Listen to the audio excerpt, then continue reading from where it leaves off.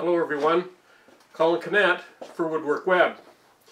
I'm in the middle of a number of projects right now, but I'm finding it increasingly frustrating to find the kind of table saw blade. I change table saw blades a lot, and I'm frustrated trying to find the right blade that I need for the job. So I've decided to stop everything in the middle of my projects and make a blade holder for all of my table saw blades. Now, I saw in one of the magazines a couple of years ago some trays that you can pull out, and that doesn't work for me. I also saw a rack where you can actually stack them, and I think that's what would work for me. And that's what I'm going to build today. But the reason that it's so important that your blades are stored properly is because all of the blades you buy now have carbide on them. And carbide is like it's like a crystalline substance.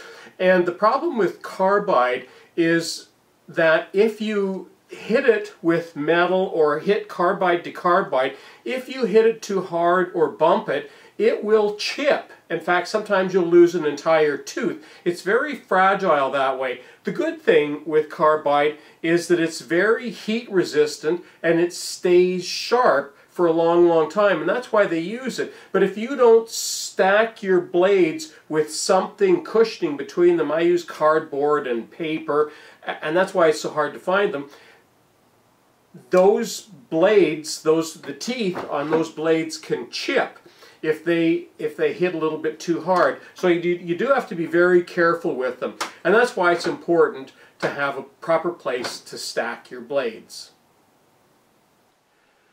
The table saw holder that I want to make is going to hang on the wall, and I've just got some scrap pieces of wood here. I've just cut them to length, and basically what's going to happen is these pieces of wood, I'm going to cut slots in them so that the blades will sit at an angle on the board. And I've done a couple of, you can see I've done a couple of tests here to see what the best angle is. This is 30 degrees. This was 40 degrees. I didn't like this angle because I couldn't see the blades as well. This took up a little bit less room. So I'm going to use a 30-degree angle, and I'm going to cut slots in these two boards that I showed you. So I'm going to cut slots in all of those all the way down, measure them, and cut slots all the way down. And I'm going to do that on the bandsaw, and then there's going to be two slots on each side, and the blades will just slip into each one of those slots.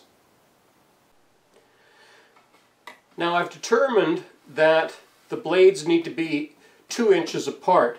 So I've set my digital protractor at 30 inches, or 30 degrees rather, and locked it. And now I'm just going to go down this board and mark every one of these slots at 30 degrees so that I can cut it on the bandsaw.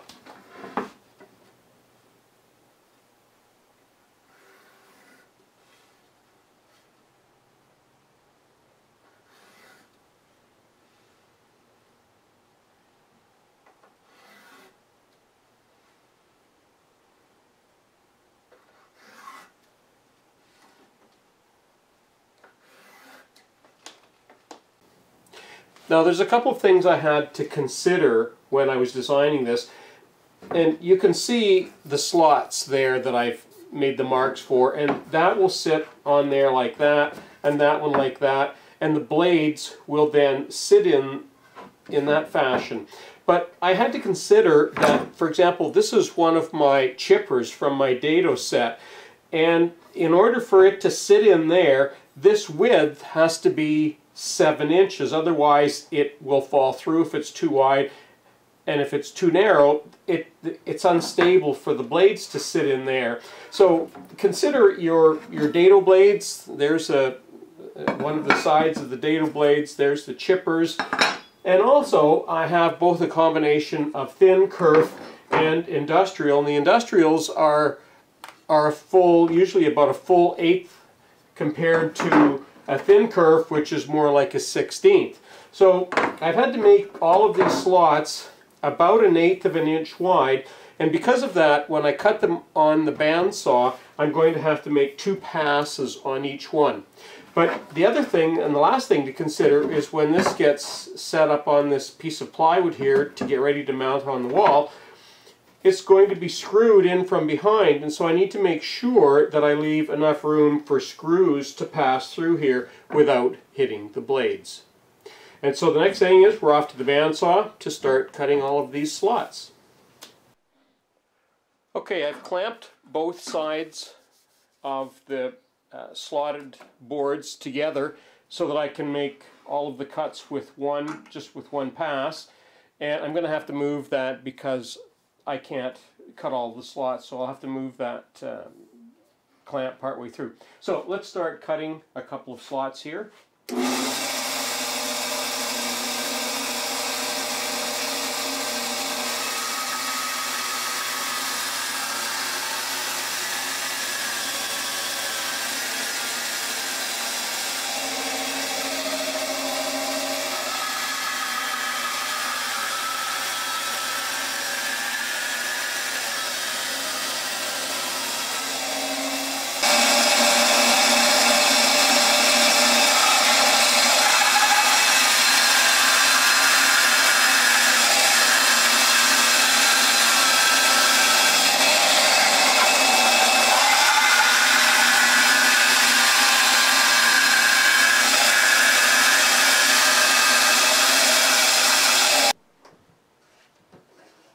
Okay, so there's the rack, and the chippers fit nicely into the lower racks. They're easy to get.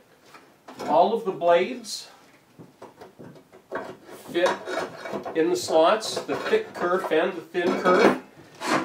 And what I like is when they're in there, they're steady in there. They can't fall out of there. They can be bumped out if they're hit hard enough, but they're nice and stable in there.